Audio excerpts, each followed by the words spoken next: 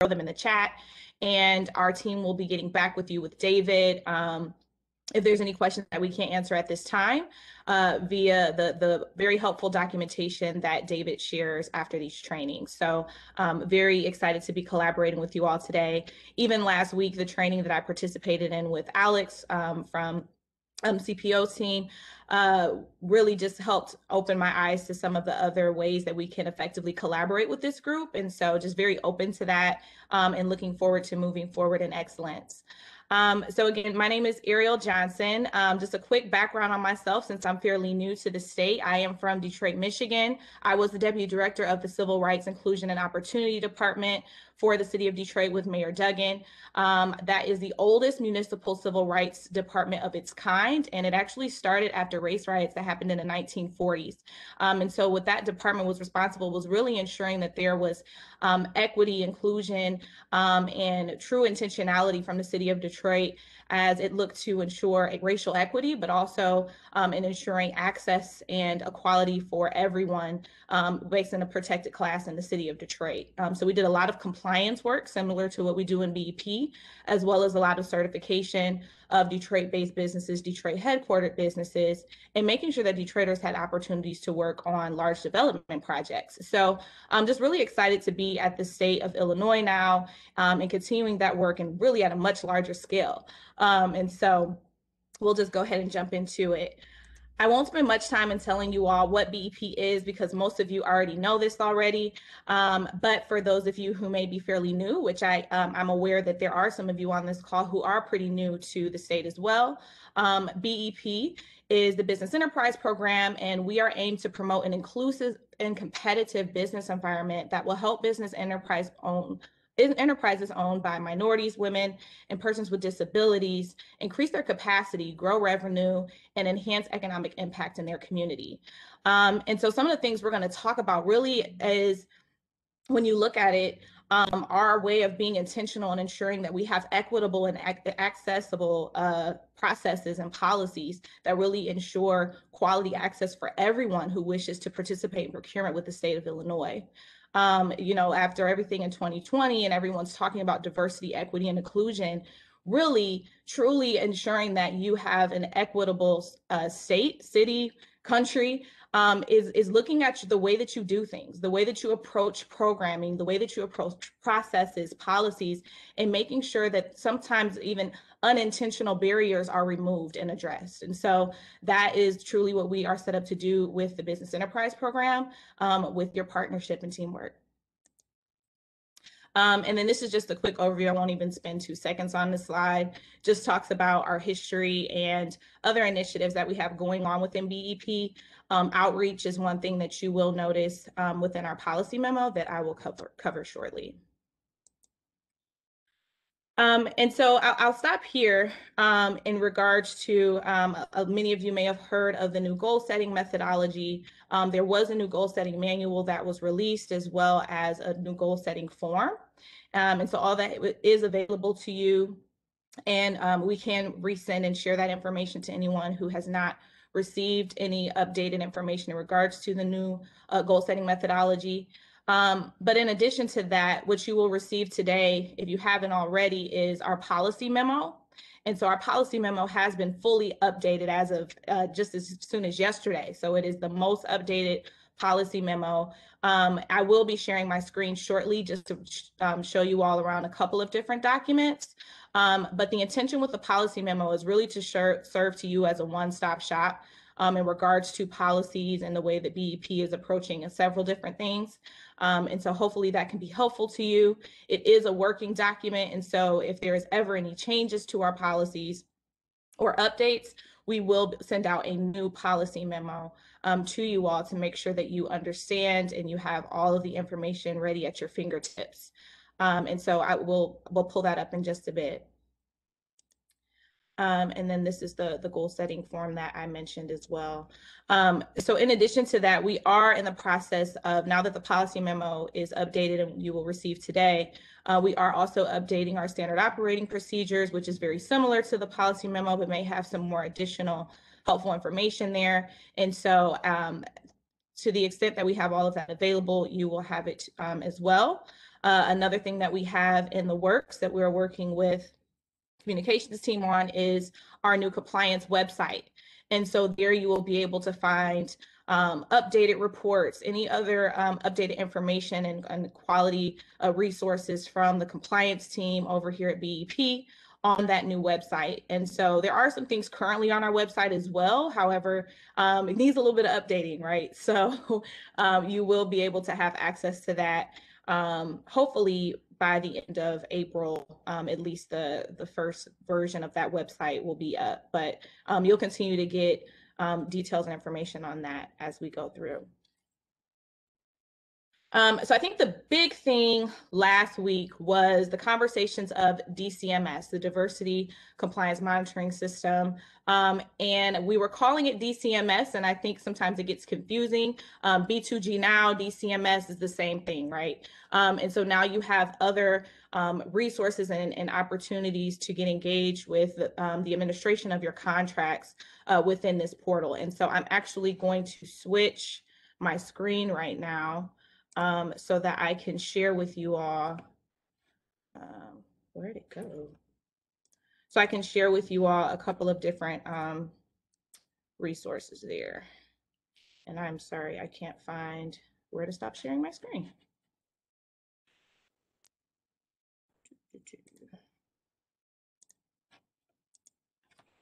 Oh, here it is. I'm using dual monitors and it's all the way at my other monitor. Sorry about that.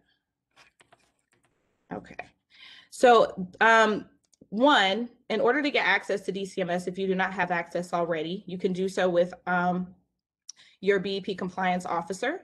What we will need from you is your name, your title, your phone number, and your agency in order to share that. And so really quickly, there is a self-training tool available to you that you can do trainings and look at manuals in real time. And I'm going to show you a couple things on my slide as well, but I think that it's going to be helpful for you to see this job aid that is available to you as well. And I just got to make sure that I pull it up correctly. Thank you for your patience. Here we are. I've got so many documents up that I want to share, So there are, I think, maybe 8 manuals available once you get into B2G Now, DCMS, that you'll be able to pull up. And I will show you where to find those within the portal as well. So this manual walks you through, and I won't go through all of it. As you see, it is 85 pages long. But what's so amazing about it is, if you're like me, I usually like to find what I need, get to it, and then move on with the things that I need to get done, rather than maybe sitting through a 3-hour training to find 5 minutes worth of information that I needed. However you learn, all of that information is available on the platform. So I think that's really cool. So here, first, you can look through the table of contents. If you are similar to me and you just want to get to the information that you need, you can find it here at the front of your manual. But some of the things, just based on the conversations that we had last week, if you want to jump and search to a certain contract, there are instructions on how to search and properly view for specific contracts. In addition, I'll jump over to page 13. This is a little bit of what the output will look like. You will have contract lists available to you. And then it even also gives you some best practices and information in regards to working with your contract management page. I will jump over to page 15, and please ask questions if you need. I know there's a lot of information, but I just want you all to kind of see the high level view. And there will be a more in-depth training that we'll talk about in just a little bit. Here, there were questions of, how do I know if we're reaching our goals, or if my contracts are currently compliant? That information you will be able to find here. There's also information about that within the policy memo that we are sharing today. BEP does consistently send out information to the prime, as well as subcontractors, to make sure that they have properly submitted information that they need to within the portal. And then you will be able to see whether or not they have met their goals. And so yeah, this is just a little bit of what it looks like within the portal, just so you all have the opportunity to see. I know some of you did not, were not aware of it last week. And so I just wanted to scroll through for you all, and I hope this is helpful. Here, there's even the breakdown of goals, which if you were able to read the new legislation, that information is going to be updated as of January 1, 2022, in regards to the breakdown of goals. And I think there may have been one other page I wanted you all to see in this document. And this is here, managing subcontractors. So you can even level down even further to see within subcontractors. So now what you are able to do with this information, I don't want to misspeak. I know that some things are view only, but you do have some opportunity to also maybe pull some information. For instance, if you have a request internally to be able to analyze this information further, there are ways that you can pull reports. However, you would have to check with your user access of how much data you can export. However, all of it will be available to you to view only, I know for sure. But you would need to check with your BP compliance officer to ensure how much of that information you can actually export in reporting. And I'm going to stop sharing and make sure there are not any questions in the chat as it relates specifically to this. Are agencies required to enter contracts into the system? Yes. So the next thing I can share to answer that question, perfect timing, is I'll switch over to the contractor report, show expenditures. I believe the subcontractor report does show expenditures. And I can verify that for you in a couple seconds. So this Ariel, this is Dave. Sorry, real quick. Just so you don't have to do double duty, I can monitor some questions, and then that way you can stay focused on what you need to. That's okay. Oh, amazing. Thank you. Okay, sounds good. Appreciate it. So the policy memo that you all will receive today, I added a table of contents at the front just because me coming in new, it was super overwhelming to be like, this is a lot of information and I have to literally read through 10 pages to find what I need. So we added a table of contents at the front. You can click it, click what you're looking for, and it will take you there. And so what was that last question? Oh, in regards to DCMS. So I will click on, here we go. And we can look through all this information here in regards to, I clicked the wrong one. But this is all of the information that will be provided to you within the policy memo. There is a section here in regards to DCMS, and I did not click on it properly, so we will scroll to get there. But yes, so you are required to enter your information. Here it is right here.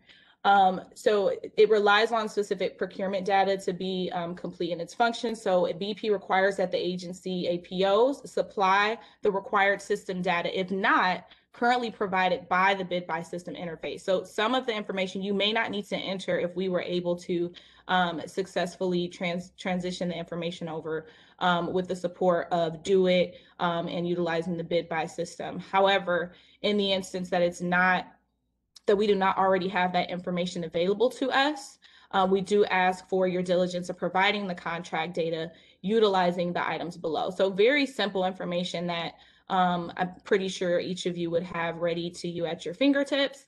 But of course, we are looking to do this in a more effective and quick way and get it transitioned over automatically. But in the instance that we are not able to, we do need your support with entering this data so that we can continue to consistently manage the compliance of the contracts. We do have another question, Ariel. Mm-hmm.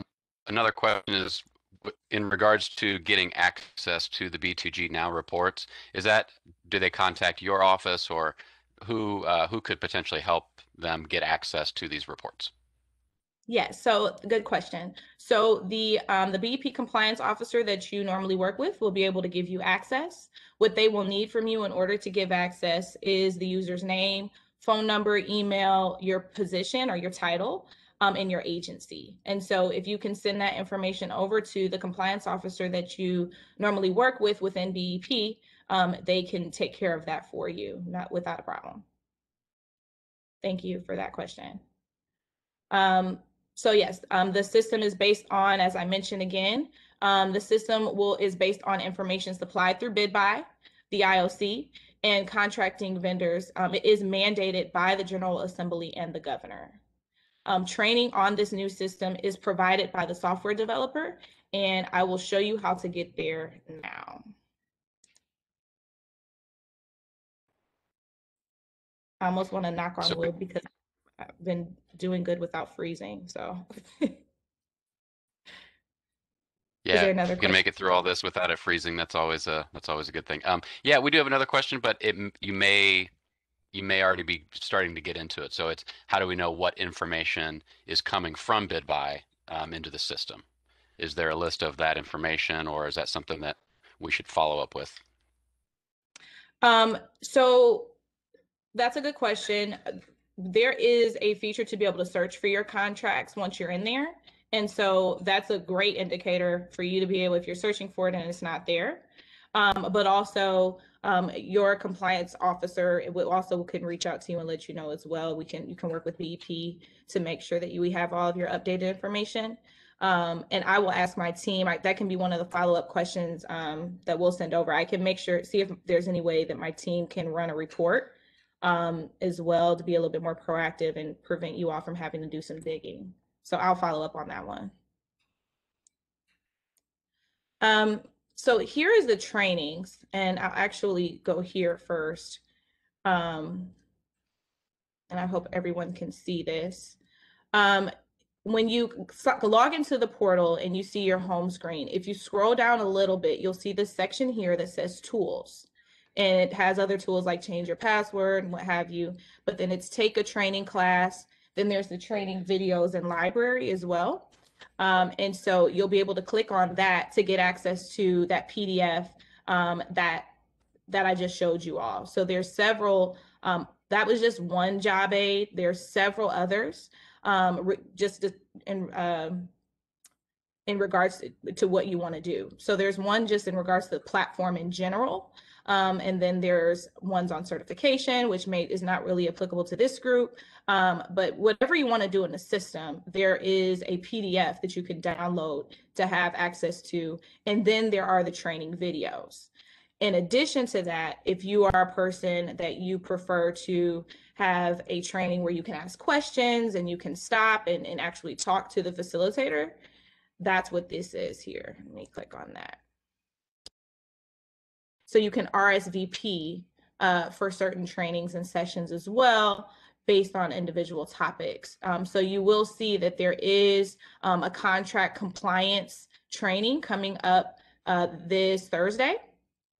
And there are 133 spots left. And so I will be attending that training, as well as there is going to be a more in-depth training that happens in May. But I think that these trainings are going to be the most beneficial for this group. One thing that BEP can start doing is also reminding you all of some of these trainings when we send out our monthly bulletins to you.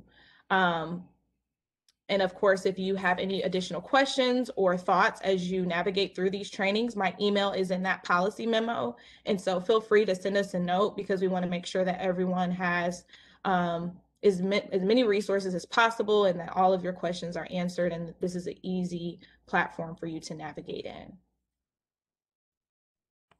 Hey, Ariel, I apologize. I had a connection issue, so I got kicked off just for a quick second. There was a question that came in. I'm not sure if you hit it, so please let me know.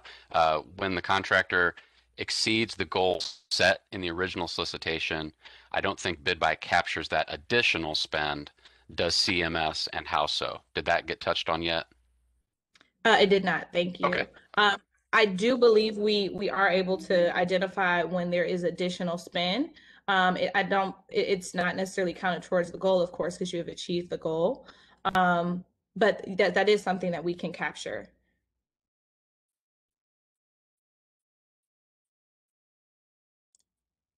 Okay, and then also just another one, how do we sign up to receive the monthly bulletin? Is that something that's just automatically sent out, or yeah, they're just asking Yes. about the monthly bulletin? Yes. So that comes from our, I believe, our director's office. So I will check and make sure that um, that their email list is up to date. But I know that I believe they're currently just sending it to all APOs and SPOs. I believe, but I can confirm that the BEP doesn't send that one directly.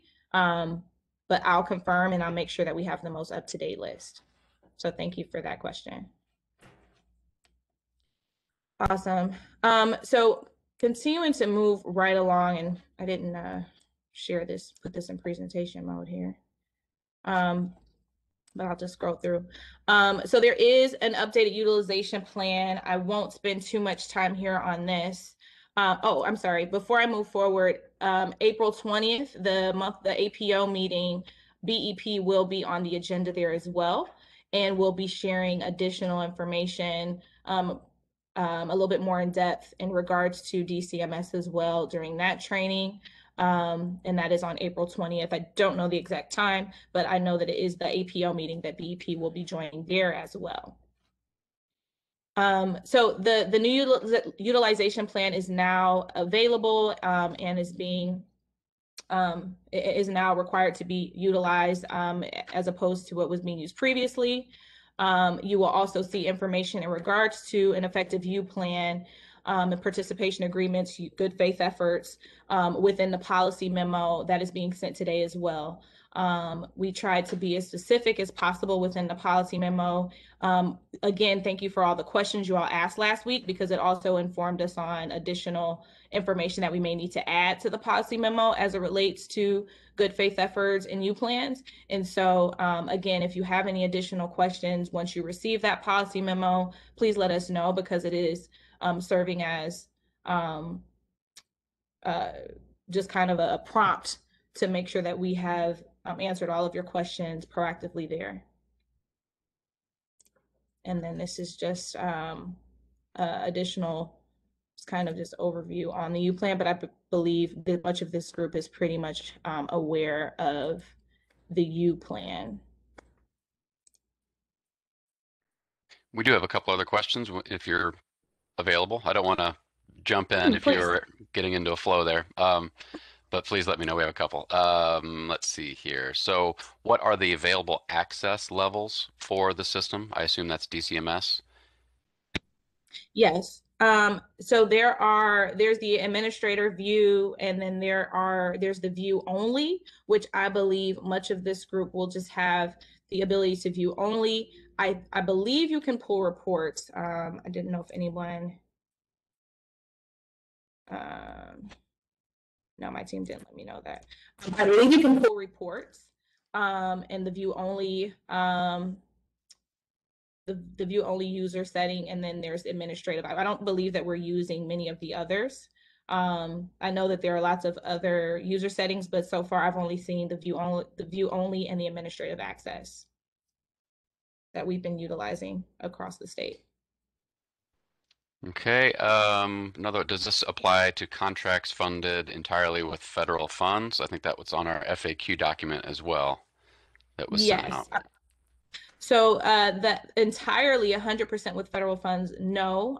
But we outlined it pretty diligently in the FAQ document that went out last week in regards to how to properly apply, if any, goals to federally funded contracts.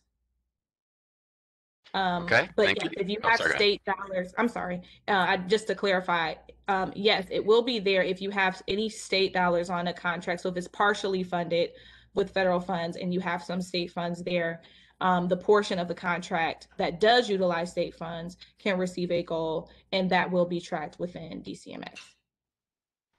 Okay, great. Next question. In the U plan, it states vendors are to use DCMS. Once the agency enters contract info, does BEP reach out to the vendor to educate and train them on how to use the system? Yes, we do reach out to the vendor, both the prime and the sub, and require them to enter their financial information into the system. So we do make that connection. And to the extent that you all want to support us with making sure that they're doing that, that would be amazing as well. But we do make that contact. Okay, great. Let's see. I think I missed one up. Oh, sorry, I missed up here. Our agency is utilizing GSA, NASPO, Sourcewell more often these days. They're similar to sole sources, which are excluded from BEP. Since those contracts are technically not our contracts and we are just piggybacking off of them, should they be treated as sole source and not include BEP goals? Yes, and that is one that I want to follow up with additional context, because that's one that we've been talking about a couple times this week. So Okay. we'll send follow up on that one. Okay. And then two more here for you if we can. Um, does the request for access to DCMS need to come from an agency head, manager, deputy director, APO, et cetera, as well as the level of access? So as a part of getting that access to DCMS, does it need to come from the agency head or is it okay to come from the APO? No, it can come from the APO, and then if you have more than one. So, for instance, when I needed my access and our associate deputy, we just sent it together and they took care of it for us. So, if you just have one representative from the agency and you want to give access to other individuals, you can just send it all at once, and it doesn't matter who it comes from. Okay, great. And then one more here before before we move along. How do we know who? Okay, how does an agency know who their BEP compliance officer is? How could they find that information? So that you should be collaborating with them often if you've ever had to do anything with BEP. However, if you just want to send me a note, I can make sure that you're connected to the right person. I think that's probably the easiest way at this time. Okay, that's great. I'm speculating here that some agencies may do procurements that are below that threshold Mhm. and rarely do above that, so they probably don't have a lot of contact Yeah, to begin with. So, yep. that makes sense. And that's actually all that I have for now. Check my notes. Um, I will also send this presentation to David. I was supposed to send it to him yesterday, but I'll send it to him today as well. And so these links here are actually live links, and you can click on them as well. And I'll stop sharing because I think more questions are coming through. Yep, there are a couple more that just popped in. If we only have view only access, would we still have access to use the job aids or training? Yes, yes. Anyone who has any access to the platform can get access to the trainings. Okay, and then going up, what is the official BEP policy regarding software maintenance? I'm not sure if we need more Um, information regarding that or not. yeah, I would have to, I'm not, don't know it off the top of my head, but I can share that with you. It's probably actually lives within Do It, but I can find that. The maintenance isn't something that the agencies are responsible for. Okay, and then we have one more here. Um, how do you expect CMS BEP to change on 1/1/22 when the Commission on Equity and Inclusion commences operations? So a couple of things, right? So we would not be CMS any longer. We would be reporting to the Commission on Equity and Inclusion. So BEP would be located. So that's the one thing. It would not be CMS BEP. It would be within the CEI, Commission on Equity and Inclusion.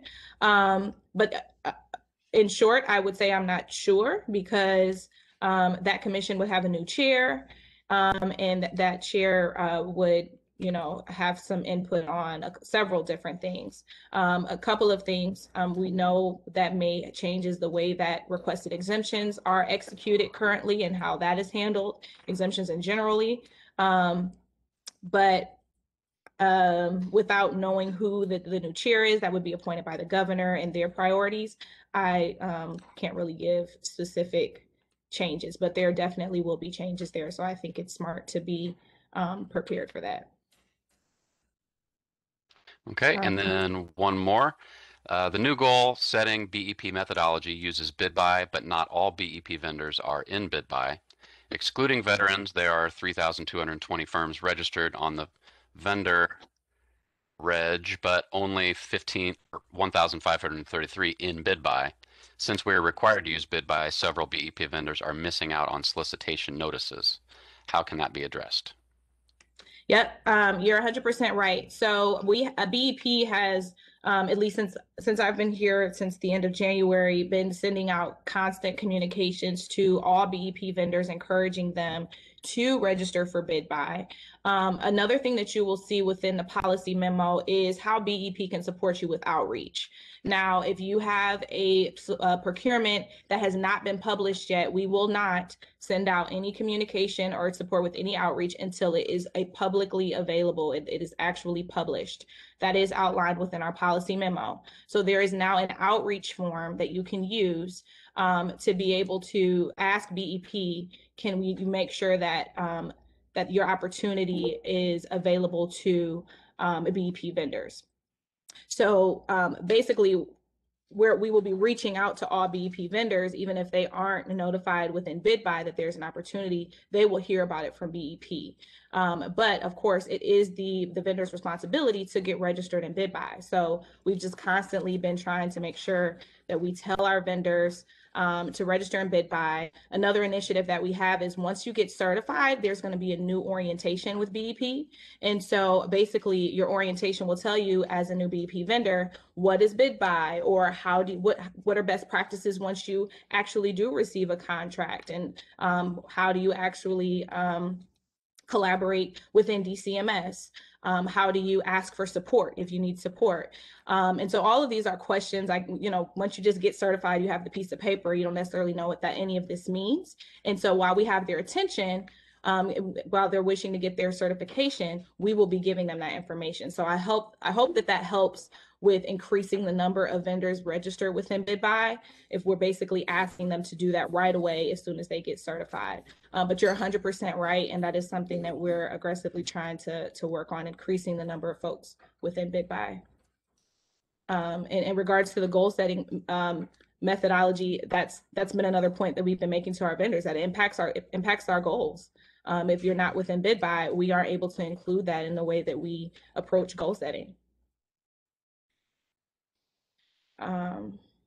Okay, thank you. I do have another one that was a private message. We've been dealing with designating solicitations as a shelter market due to the governor's memo earlier this year. Is there going to be any trainings on sheltered market designations?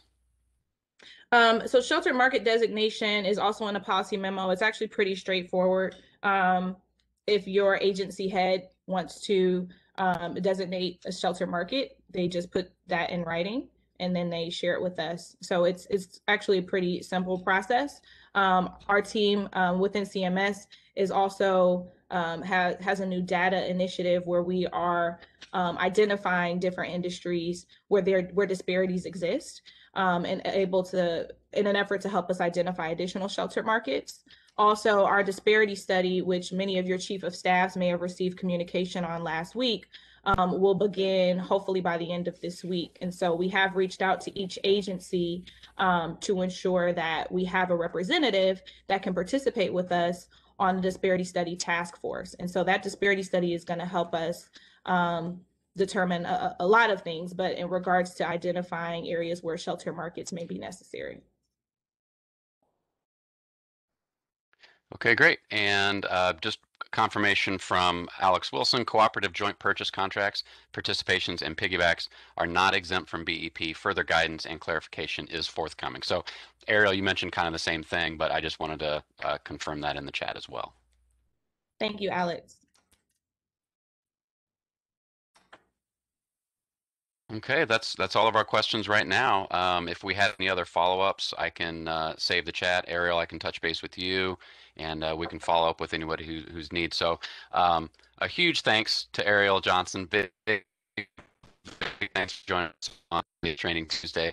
That was fantastic. A lot of very helpful information, and we appreciate you and your role, and probably plenty more things to come from Ariel to this group. So big thanks. If you have any other additional questions, you can reach out to me or Ariel, and just know that sounds like some additional training will be coming to the APOs April 20th meeting, and I think we'll sign off if we don't have anything else.